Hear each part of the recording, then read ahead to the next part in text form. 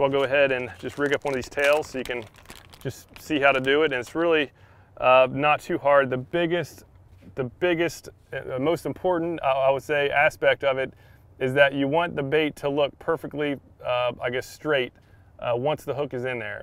Like if the bait is all kinked over like that, it's just going to helicopter onto. It's not going to look good.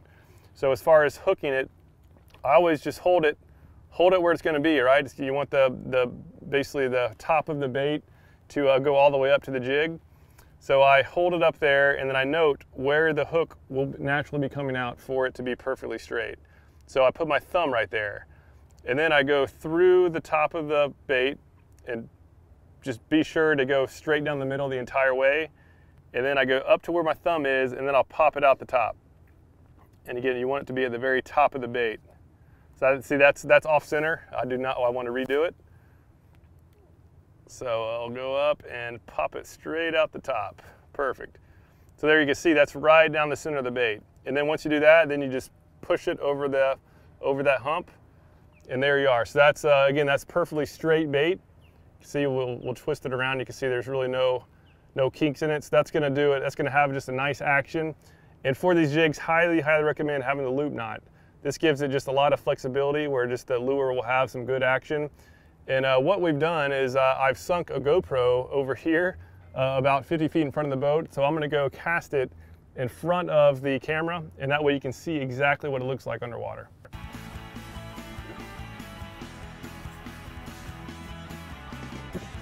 All right, so there's a camera mounted around that pole underwater over there. So what I'm gonna do is I'm just gonna cast in front of it so you can see just what it'll look like underwater. And it's actually pretty shallow here, so I need to, oh, that was not expected. So I was trying to do a dip over here and got something. This might be a snook. I hope that's on camera underwater, because yeah, we just got ourselves a snook. So yep, these jigs certainly do work. All right, so demo snook action, pretty funny. Let's go clean off the hands.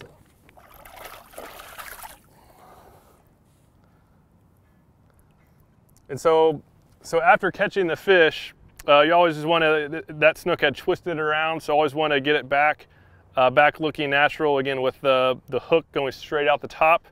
So now let's see if we can do a demo without catching something. First time I've ever wanted to not catch a fish on a cast. So we'll do it again. And this time, now we're at a different angle, so you'll be able to see my rod tip as it's moving, and I don't do very long jerks, just really quick ones. So let's go ahead and cast out there.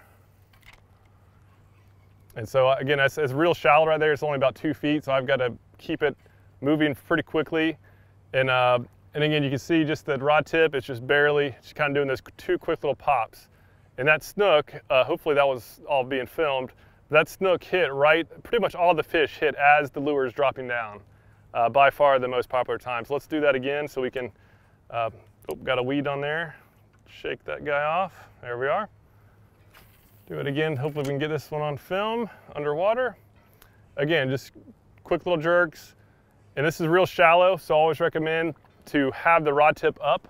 That way, obviously it'll keep the lure a little bit higher up in the water column, but more importantly, if you are going over a fish, the line won't hit the fish's back and spook it. You'll just have a higher percentage, a higher chance of catching fish and not spooking them. So one last time, do that one right in front of the camera. Again, just quick little pops, let it sink. And that's it.